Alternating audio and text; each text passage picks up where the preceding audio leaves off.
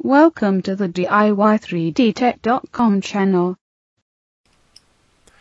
Welcome to this episode of DIY3DTech.com. This episode we're going to kick off our OctoPrint series. In this initial episode we're going to take a look at what OctoPrint is, what you do with OctoPrint, also go over how we're going to install it and how we're going to use OctoPrint in this series. So first off, what is OctoPrint? So OctoPrint is an application, in short, that runs on the Linux operating system, which connects your 3D printer, in short, to the web. Now, don't get all excited if you're, not a big techie, etc. We're going to walk you through how, in layman's terms, to set up, install OctoPrint, or basically via OctoPi, and we'll get to that in a minute, and with the very minimalistic pane. So.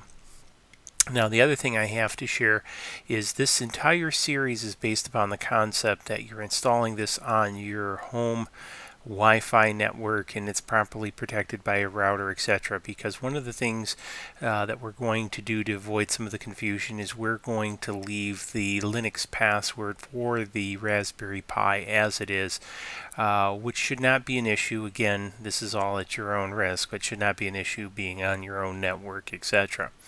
So with that, again, OctoPrint allows you to make wireless use of your printer.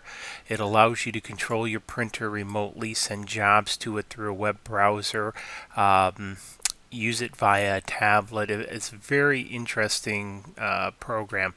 There are some upsides and downsides, and we'll talk about that as we go through.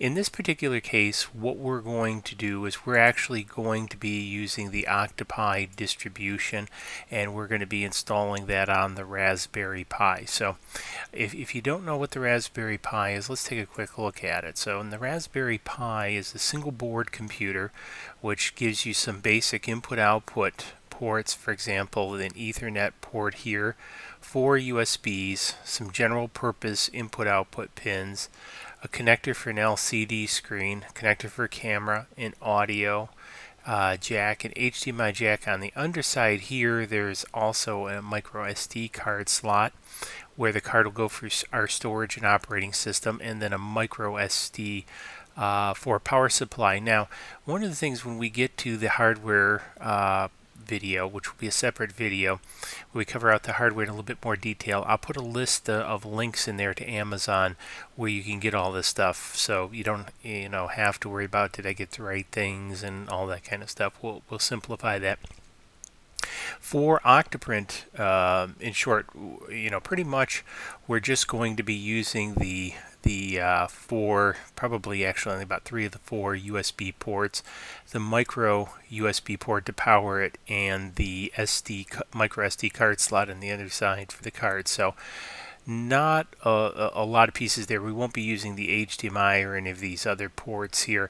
Now, if you're a more advanced user or get to be more advanced user of the Raspberry Pi, there's a lot of other things you can do with this. So, we're just going to touch the tip of the iceberg and show you how to use the Raspberry Pi using OctoPi as the distribution to install it. So now one of the first things you want to do is go to octoprint.org/download/ and then you'll find OctoPi. Now I'll put links to all of this stuff below, so you don't have to worry about writing this down. You can simply go into the show notes below and click on it.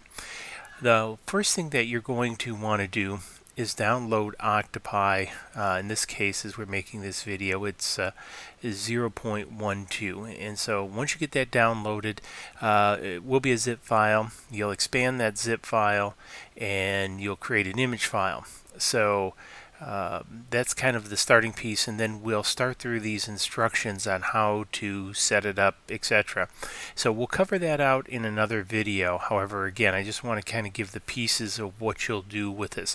Now, a couple other things that you'll need. So to really get started with OctoPi 2, being, you'll need Cura engine 15.04, because one of the things we'll have to do is make an INI file or an INI file of the configurations, because in OctoPrint it doesn't allow you, like Repetier host or etc., that will allow you to configure the slicer inside the web browser. So you have to do it external of the web browser and import it. So we'll walk you through that piece, but just know that's also what you need. And there's other pieces too with OctoPi panel, which is an LCD version, which can drive an LCD screen, and I showed the port in the last one. So again, there's a lot of stuff to continue on, and we'll likely continue on in this series with these pieces doing it. But the first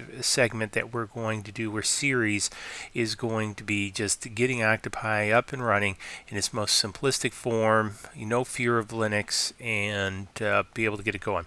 So why don't you go ahead, download OctoPi right now, and again, make sure you've got all your stuff together, that you have the board net. And again, the video which will come after this will walk through the hardware pieces. So again, if you're not familiar with what you need, watch that video, and there'll also be links in that video beneath to show which pieces that you'll need to get. So if you don't have this, or you're brand new, get all those pieces, and then once you have those, continue on past the hardware video for the software setup. So with that, again, if the series is helping you out, hey, please give it a thumbs up. Even if it's not, give it a thumbs up anyway. I greatly appreciate it. Also, make sure you subscribe, so as these come out, you're notified of the updates.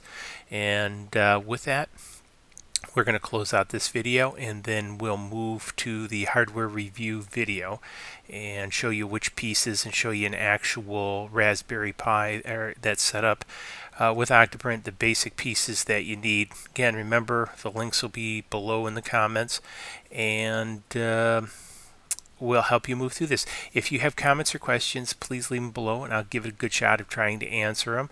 And also, try to comment, in the video where you have the question. So if you have introductory questions, this will be the video, and the next video with the hardware. If you have hardware questions, please put them there, so I can kind of gauge, the context of your question, because sometimes I get questions and it's kind of hard to figure out the context, and it just shortens it. So again, cheers, and we'll see you in the next. Please click like below and subscribe to the channel to keep up to date on all of our projects.